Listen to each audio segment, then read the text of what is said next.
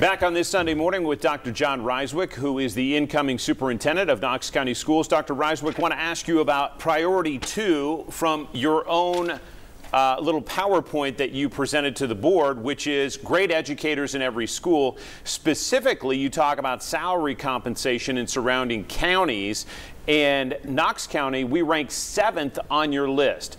$56,000 in Knox County, the average salary for teachers. In Maryville, it's $63,000. Again, we rank 7th. What's your plan to turn that around? That's a good question, and I think, you know, part of that plan is we have to pay teachers what they're worth, which is a lot of money. You know, they're the ones who do the work every day and really care for our students. And I think, you know, in the state this past year, we were 32nd out of the 146 districts that, you know, that reported. If you look at the big 5 districts, the 5 largest, you know, we consistently over the last 4 years have been last of the 5. And so I think I'll say this, you know, I know Mr. Thomas has done a great job, Bob Thomas, of really making that a priority to continue to do that. And I would want to continue to do the same, to continue to make those increases. I think we've been able to give a 4% increase every year outside of the COVID year that was kind of different. So I think, you know, we definitely continue to make that, because what we have to understand is when we get raises, so do other people. So trying to make up that ground sometimes can take a little while to get there. But I would do the same. I would commit to us continue to make that a priority in every budget that we make moving forward. Following up on that, Dr. Rysewyk, you also raised another point which I thought was really interesting in your presentation, talking about the disparity between the racial disparity in terms of students in the classroom and the racial representation among the teacher ranks, how significant, how broad the difference was. I think 17% maybe black student attendance versus a very small percentage of black students, teachers rather. That's an important wall to get over, but it's also tough. How are you thinking you can accomplish that? That's a good point. And so, yeah, our teacher, our black teacher is below 3% that we have. And so it is important. It's very important to me that our student body, that our teaching force, you know, is representative of our student body. I think that's important for students to be able to see successful professionals that share potentially common experiences and common backgrounds. And it's difficult. I mean, I think trying to recruit in folks at this point is hard. And I would just say, you know, the name of the game has probably changed a little bit for a human resource strategy. In the past, it was kind of go to teacher recruitment fairs and, you know, hope they pick up your pencil and will come to your county. And really what we're seeing across the board in the state is that the educational prep providers of the universities are not really cranking out the number of teachers that they did in the past. So we've got to think about more alternative pathways.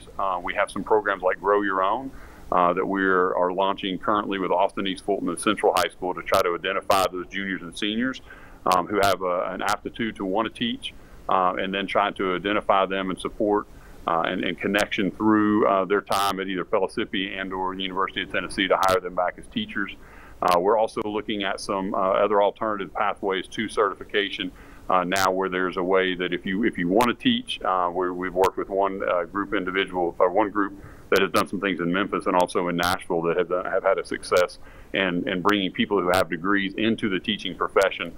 They bring them in and they're allowed to start teaching right at the beginning with some mentorship, and then taking coursework kind of at night, either online or live, and then able to get their certification while they earn that. So we have to really shift our attention again from that we just post jobs to actually going out and recruiting and marketing for people.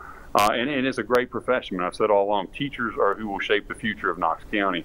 And I think if we get that message out into church groups and the community groups, into different types of things, and we have the customer service on our side to respond within 24 hours when people reach out, you know, it's much more competitive now. We're going to have to upgrade to get to that through our human resource department.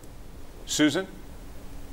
Yeah, one of the things you mentioned as a priority was algebra, along with your reading levels in elementary school. There's a huge emphasis on STEM now, not only in our state but around the country, and we're having a difficult time finding graduates that can go to work in these areas. What can you do? What kind of emphasis will you have to put on getting our students more involved in STEM, the engineering, technology, science, and math? And that is a priority of yours, as I understand it. No, you're correct, and I think there's a couple ways we could do that. You know, one is definitely that focus on math, because that's a skill that has to happen. You know, the numbers you're referencing, most of our 8th graders who are kind of honors and higher performing take algebra in the 8th grade. So just looking at the students who take it in 9th grade, we have about a 7% proficiency in that. Prior to the pandemic, it was at 14%. So we definitely, that's why we're focusing in on that as a priority about we do in those middle school years to get them ready for that. But I think, you know, another place we touch on that is STEM is very much a career and tech ed program. As I said earlier, our goal is for every high school, and that really begins kind of in the feeder middle schools as well, has a robust career and tech ed program. And we're seeing programs like STEM programs and coding programs and robotics programs really take life there.